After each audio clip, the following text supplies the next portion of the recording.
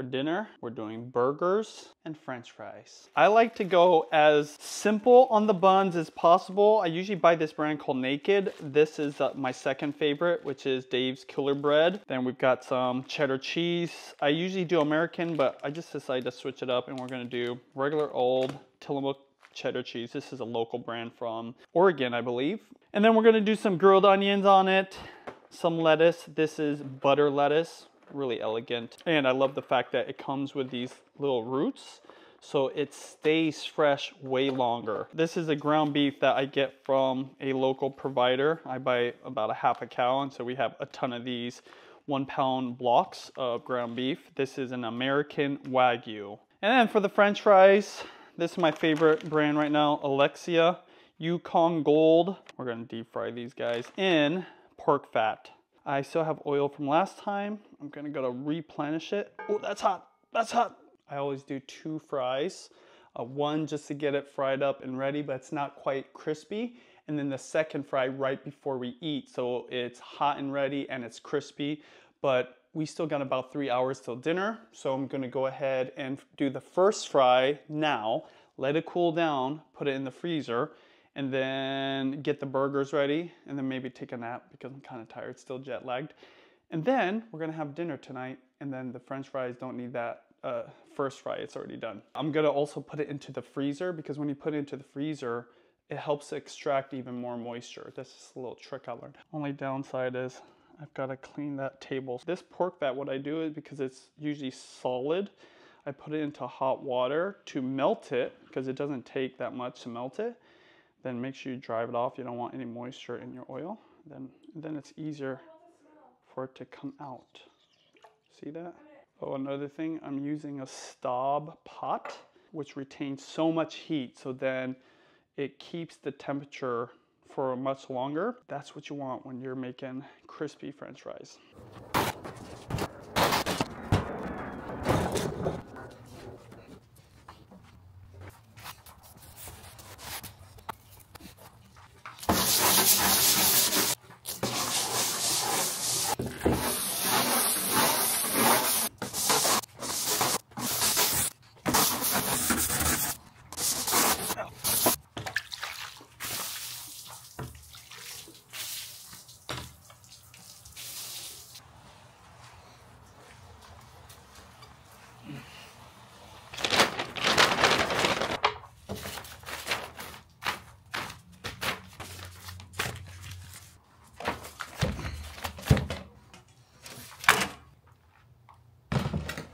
So I got my setup. So nice to be back here in the backyard. I'm gonna do the first fry. Usually what I do is I fry these up at 280 degrees. This is the Breville Polyscience Control Freak. This little probe goes all the way up here and goes into the oil, so I know exactly what temp the oil is gonna be at, which is awesome when you're deep frying. This is pro level at home. Now this machine is expensive. If you want it, I'm telling you, it's an investment.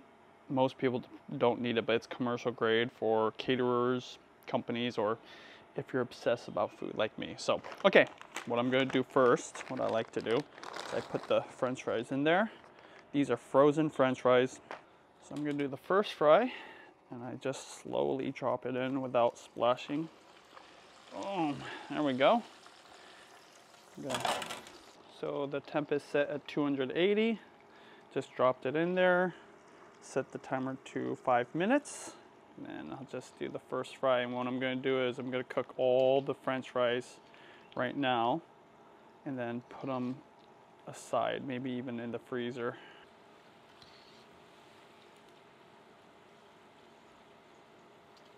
All right, timer just went off. Remove it, and I like to use this basket here. Normally you put the basket in there, but with the thermometer or the probe, it doesn't quite work. So I'm just gonna use it to let it drain.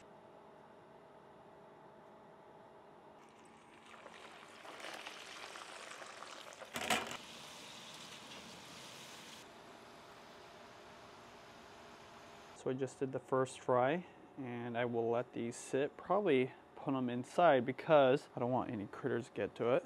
But yeah, I'll go for a walk, prep the burgers, prep the ingredients, start frying the French fries so the girls have something to snack on, and then we'll eat dinner.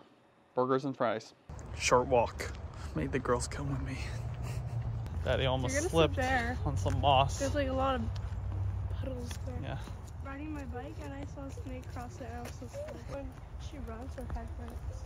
I've got the beef ready and it's thawed out. I will weigh each patty so that they cook in a uniform manner. When I used to do smash burgers, I would smash it with this smasher on the griddle. It's really greasy and it splatters everywhere and sometimes it burns you. When I do it this way, not only is it a little bit safer, but it's way more convenient. It can happen faster, especially if you're smashing, I'm gonna say, let's see, probably 10 burgers today because some of the girls want to. I just find it way more convenient. So cheers. Always like having beer when I cook burgers for some reason. Zero out my scale. So I'm gonna go for 90 today. And all I do is I ball it up like that and then it's ready to smash a little bit later. Then after I make these balled up, evenly weighed patties, I will smash them and I'll show you how I do that afterwards.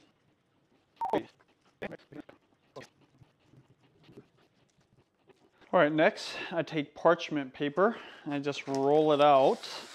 Then I'm gonna cut just big enough so that I can put the burger patties in between, and then I'm gonna smash it with the tool I used to use when I smash it on the griddle, right here.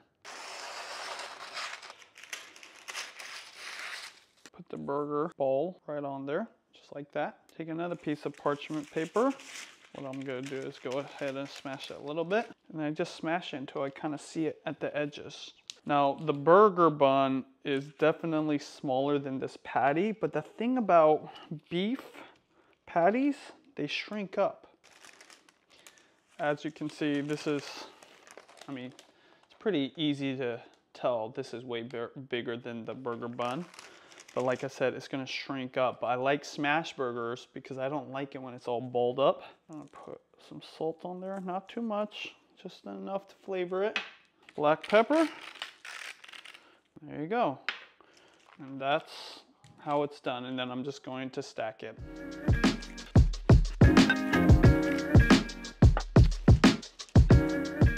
There you go. So what I'll do here, I'll put these into the fridge and they'll just wait. You can do this the day before if you want. I do it usually in the morning, but I got kind of busy. So got my helper here. She's getting the buns prepared. With the buns, all we're going to do is we're going to butter them and toast them. And here is the clarified butter that I use both for toasting the buns and for cooking the burgers.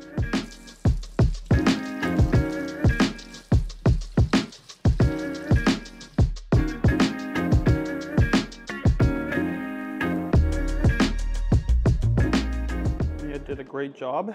Now we're just gonna toast these.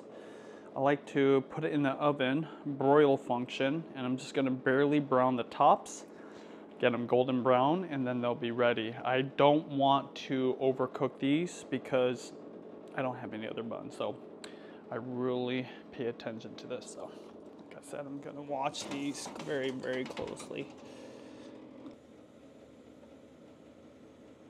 That one's mine, but the rest cooked nicely. And those are ready to go when the burgers are ready. Tonight I'm gonna do onions, similar to how they do it at other smash burger places. You can use mandolin, cut it up nice and thin, and then I'm gonna put it on the other side of the burger. So this is gonna be amazing. I don't take chances. I do use this. I want this super thin so it just cooks very easily.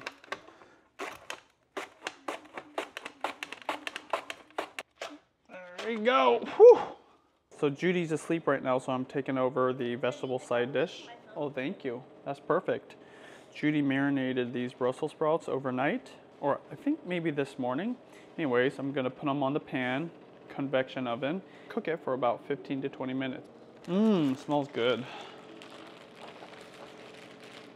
Normally Judy puts this into the Bravo toaster oven, but there's so many here, I just want to cook it all at once. And since she's not here, I will do it my way, but she would insist on doing on that Bravo. Before I start cooking the burgers, I'm gonna get one thing of French fries going for the girls. Oil is at 350 degrees.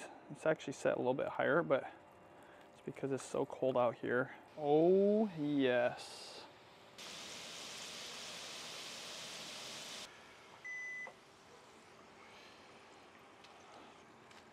The key to French fries is really hot oil and don't overfill the pot. A lot of people want to cook too many French fries all at once, but that's what you want to hear. That's all in. All right, it's nice and hot. Oh yeah, this might be a little bit too hot. That's all good. Let's cook up a little bit of these. Just a little bit.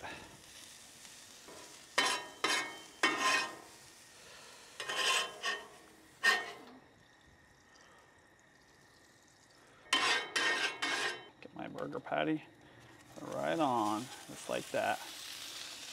It needs to be super hot. Same thing with this too. Take a little bit of this, put it on top of there. One thing I'm definitely going to do though is put a little bit of clarified butter on there, right on the top. Oh my God!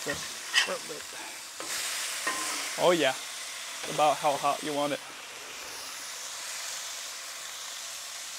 I'm gonna just close it off now. Oh baby.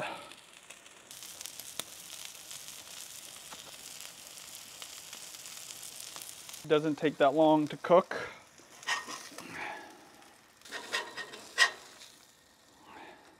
There you go. First 2 burgers are ready. So one thing I like to do to kind of clean the pan, put these on there. Soaks up all the stuff. And then these will be ready to go for the next one. Got my pan right here. See? These onions have already cleaned off the pan quite a bit. And they're ready for the burgers, the next ones.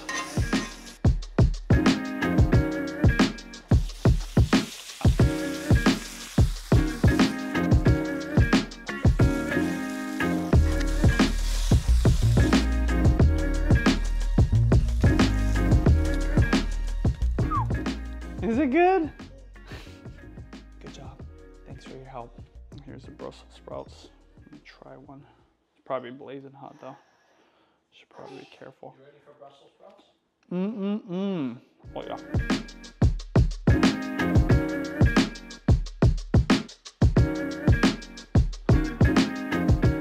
So for my burger, just pickles, Chick-fil-A sauce because we ran out of ketchup.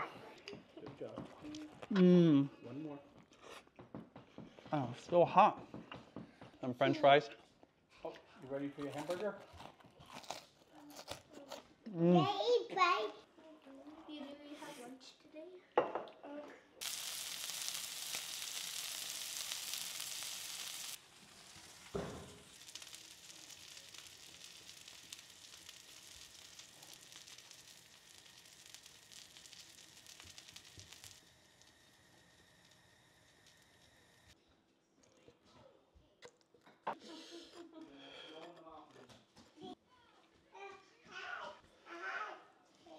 What about mine?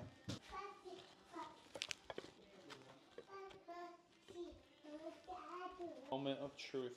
See what Judy thinks about these. Mmm. Right? That's so good. Right? Thank you. That's so good. Aren't you glad I waited for you? Mm-hmm. I think The that's better onions than too. normal. Oh my gosh. That is so good.